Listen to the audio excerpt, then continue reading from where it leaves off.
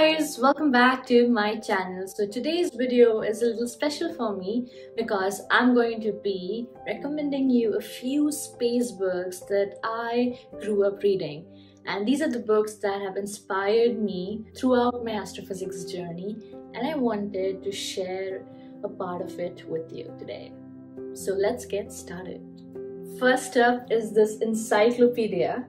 So basically there is a story behind this book. So I was 9 years old and my grandmom gifted me this book, and that's when I fell in love with astrophysics. That's when I told my parents that I wanted to become an astronomer. So as a 9-year-old, I was so in love with these images that it blew my mind. It blew my mind that how can something be so beautiful and so colorful and so magical. So I thought space to be very magical, and that's how I fell in love with astrophysics, and that's how my astrophysics journey began. This book is the reason why I fell in love with astrophysics. So this is number one for me, and this is the number one book I recommend for all young kids out there, for 9-year-olds, for 8-year-olds, for all ages actually. Just a beautiful encyclopedia. Next up is this book by Richard Dawkins, and this book's name is The Magic of Reality. So it's not only a space book, so it talks about science concepts through beautiful illustrations. The illustrations are so beautiful, so people who are just getting started, they can buy this book because it has so many beautiful illustrations that you'll completely fall in love with. And I highly recommend this book if you're interested in science in general and you don't want to go in depth. So this book is perfect. This book is perfect. Now comes The Elegant Universe by Brian Greene. So I personally love Brian Greene. I watched all his lectures, I watched his shows, I watched all his interviews. I just love this man. I really love this man. I love the way he explains difficult concepts. I love the way he explains string theory. I like the way he explains literally every complicated thing in the universe, which is very hard to decipher and understand. If you're into basically whatever Sheldon Cooper does, right? Whatever Sheldon Cooper studies in the Big Bang Theory, this book is for you. It's beautifully explained, very complicated stuff explained so beautifully, so simply, and I must say that this is a 5 on 5, a must read if you're really interested in theoretical physics. So this is for you. If you're interested in learning about the Indian-American astrophysicist Subramanyan Chandrashekar, then this book is perfect for you. This book talks about Chandrashekhar's journey to discovering the Chandrasekhar limit, right? And it also talks about the confrontation Chandrasekhar had with Eddington in regards to this limit. So Eddington called his theory absurd. This book also explores the relationship dynamics between Eddington and Chandrasekhar and how the theories came up to be. So if you're interested in star formation and Chandrasekhar limit, Eddington limit, and all sorts of things that stars do, so this book is perfect for you. And if you are just new to astrophysics, I would say sit with an astrophysics dictionary, because it's not so simply explained, but I think you'll be fine.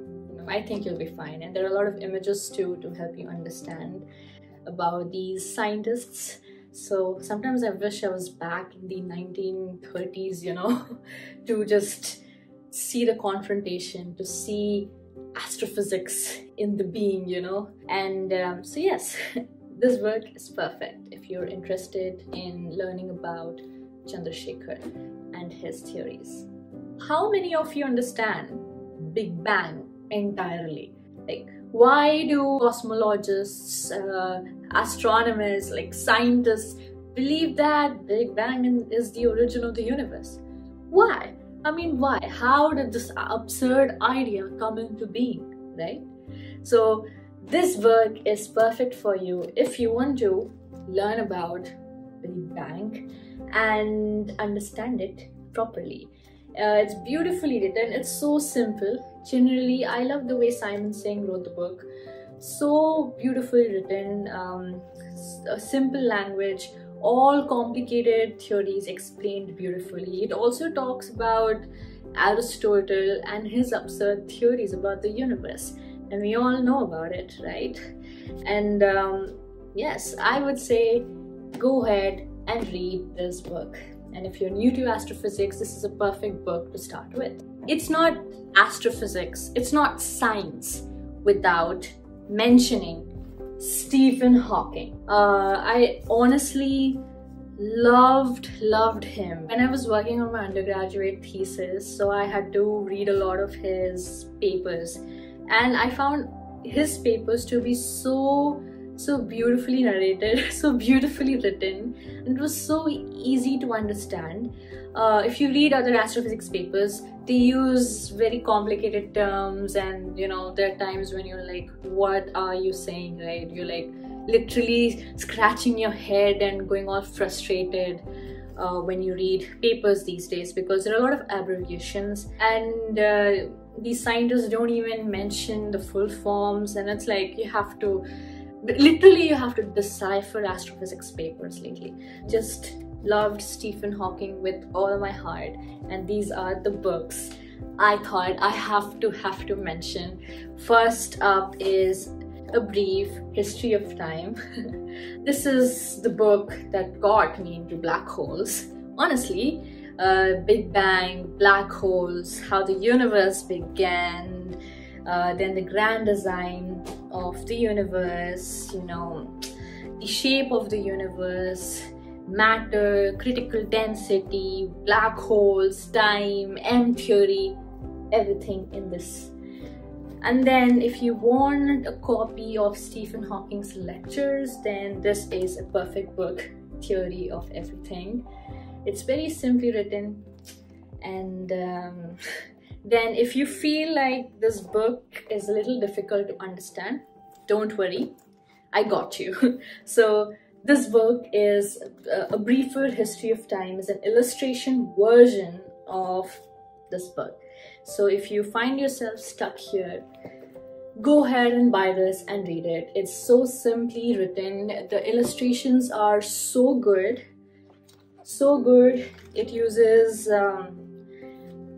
real life examples to help you understand what Stephen Hawking is trying to actually explain. So it makes space so much interesting and easier to understand.